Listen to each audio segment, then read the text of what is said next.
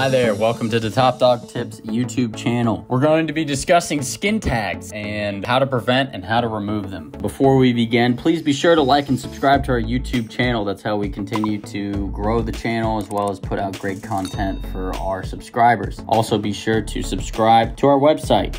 If you subscribe to our website using the link in the description, you'll receive a free ebook on 25 vet recommended homemade dog food recipes. So without further ado, let's get into it. What are skin tags? Skin tags are also known as papillomas or skin polyps and acrocordons. All that sounds too scientific. Skin tags are just growths that you see on your dog. They just kind of look like a wart or fleshy growths. They're basically benign tumors anywhere on your dog's body. They can differ in sizes and color. They are usually hairless and found by pressure points in the lower limbs. Another type of skin tag is follicular hematoma. They're a subtype of a skin tag and a much rarer. They tend to be flattened masses with hair and come in multiples. So when you see a skin tag, obviously you think the worst. Oh my God, it's a tumor. These aren't cancerous and are completely harmless. These growths are not contagious and you don't need to worry whatsoever about your dog contracting skin tags from another dog. If you're really concerned about it, go ahead and get your veterinarian to take a look at them and just confirm that, hey, it's just a skin tag. If a skin tag diagnosis is made and they're like, yep, it's a skin tag, it's not really necessary to remove them. However, you have the option to get them surgically removed, or you can do it by yourself home. But before we get to that, let's talk about how to spot skin tags on your dogs. While skin tags are harmless, they can look very similar to warts, ticks, or some more serious skin conditions. They can look like more serious skin conditions, which can be severe and in some cases life-threatening. Unless you have previous experience with recognizing skin tags, then we recommend to have your veterinarian take a look at the growth for a proper assessment. In most cases, your vet will be able to give you an immediate diagnosis. If it isn't as clear-cut, they will likely perform a simple biopsy to rule out the other possibilities. What skin tags are not? They are not malignant tumors. There are some differences in the appearance of a skin tag and a cancerous tumor as well. Cancerous tumors will often have a clear or white discharge and they will be larger in diameter. They are not warts. Warts are most common in young dogs and can be contagious where skin tags are not. So for that reason, you should definitely be cautious when inspecting any lump. Standard form of warts has a cauliflower-like appearance. Skin tags are not ticks. Ticks are obviously those insects that suck blood from your dog, and it shouldn't be too difficult to distinguish skin tag from a tick. A tick will start as a small black lump and grow to become paler and larger as time goes on. So what kind of dogs can suffer from skin tags? So there isn't really much scientific or enough scientific research behind the causes of skin tags. There's some studies with people who found a few culprits. For example, a study in 2008, which we'll link in the description, found that papillomavirus may cause their development. And a 2010 study that we'll link in the description as well found that high levels of triglycerides in the body, larger body mass index, and insulin resistance may also cause skin tags to develop. Any dog of any age, gender, or breed and health can develop skin tags. So there isn't any dog that couldn't get it, but some outside factors can increase or decrease the likelihood of developing them. So how to prevent skin tags? So there really isn't enough research to adequately tell us why skin tags happen. Therefore, it can be hard to know what we can do to prevent them. We do have enough evidence that shows some environmental factors can play a significant role in increasing or decreasing your dog's chances of initially developing skin tags. Here are some of the factors. 1, parasites. So fleas, ticks, and mites will leave your dog itchy. The scratching that your dog will do can leave your dog's skin inflamed, raw, and susceptible to infection. This weakening of that area of the skin makes it easier for skin tags to develop. Some of the best ways to prevent parasites is frequently washing your dog's bed,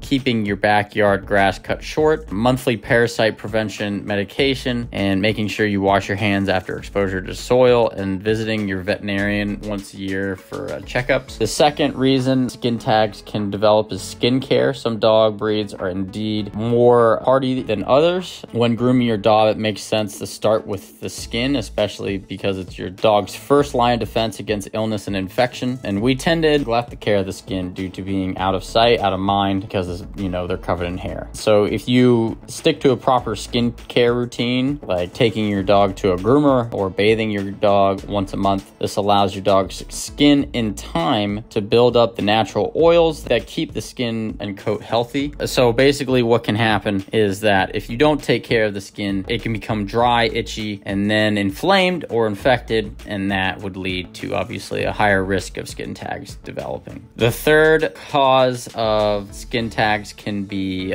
diet. You know, dogs require a well-balanced nutrition to maintain a healthy immune system. So what I'm getting to is basically if your dog tends to be overweight or obese, they also have a higher risk of developing skin tags. The fourth reason skin tags can develop is allergies, so allergic reactions, because obviously if your dog has a allergic reaction to some kind of allergy where they itch their skin, again, the itchiness can cause them to scratch it and then it becomes inflamed, possible infection, and so on, and then developing potential skin tags. And then number 5, breeding. Some dog breeds are born more prone to skin tags than others, but just like you may have been born with, you know, being nearsighted or sensitivity to the sun, genetics are not something any of us can control. So breeds that are especially susceptible to skin tags include poodles, schnauzers, cocker spaniels, and terriers. So now let's talk about how to remove skin tags. Once you find the skin tag, just first thing first, stay calm,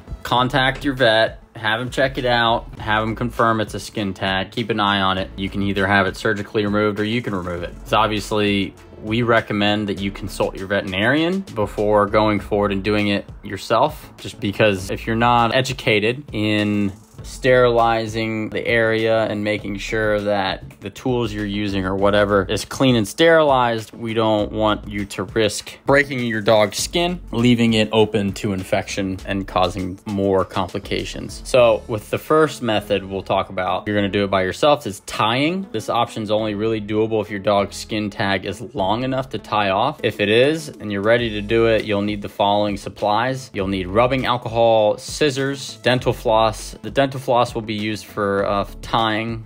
Get like a stronger brand that, you know, is pretty tough. A new razor to shave the area before forming this, and then a cone collar obviously for afterwards. You'll need 2 people to do this, 1 helper to calm the dog, and obviously yourself to tie off the tag. Step 1, you would start on a clean floor with a clean dog. Make sure you've washed them and have the pet lying in a comfortable position where you can easily access the skin tag. Carefully shade the area surrounding the tag and clean the entire area thoroughly with rubbing alcohol. And then you take a piece of dental floss and tie it around the skin tag base. Be sure to do this as close to the skin and as tight as possible. Be prepared for some struggle, as this will cause your dog some level of distress, and they may try and whine and run away for a few minutes until the pain subsides. Or you let your dog run away, make sure to put the cone collar on so they don't try and nip at it. In approximately 2 to 4 days, the skin tag should fall off. Method number 2 is surgical scissors. The most common way of DIY skin tag removal is using curved or Mayo scissors, like the ones that we'll put here in the description. For this form of dog skin tag treatment, other than curved scissors, you'll also need the following supplies. Again, rubbing alcohol to sterilize, a bowl large enough for the scissors to lay flat in, cotton pads, a new razor to shave the area, a pair of Mayo scissors, a styptic pencil or styptic powder. So basically if the dog starts to bleed, you can stop the bleeding. 10% iodine solution, and gauze and bandages. So step 1, you'd start by placing the surgical scissors in a clean bowl and fill the bowl to cover the scissors with water. Number 2, you'd add 1 teaspoon of iodine solution to the bowl and allow scissors to sit there for at least 1 minute. So then you'll have sterilized equipment. Now on a clean floor with a clean dog, you're going to shave the skin tag region and wipe the area entirely and thoroughly with rubbing alcohol. Once shaven, make sure you have a helper, so have someone else holding your dog firmly, keeping your dog calm. Now you can take the scissors out of the bowl and cut the skin tag at its base. After you cut the skin tag off, immediately press a gauze against the wound to ease the bleeding. Hold this in place for at least 10 to 15 seconds, and then you take your styptic pencil or styptic powder to keep it from bleeding any further, and then carefully place a gauze over the wound and bandage it, and that's pretty much it. Now, if your veterinarian's going to remove it, it'll be some form of surgery. Your dog will be anesthetized, and a more precise tool will be used instead of scissors to remove the skin growth. And then your vet might apply some antiseptic or antibiotic cream to deter any kind of infection. And then they'll bandage your dog up pretty much like you will. And that will do it for us here at Top Dog Tips. Again, thanks for listening and thanks for watching. If you find our content helpful, if you learn something new each video, please be sure to like and subscribe to our YouTube channel, as well as share the channel. That's how we continue to grow our following. With that, I hope you have a great rest of your day, and we'll talk to you soon.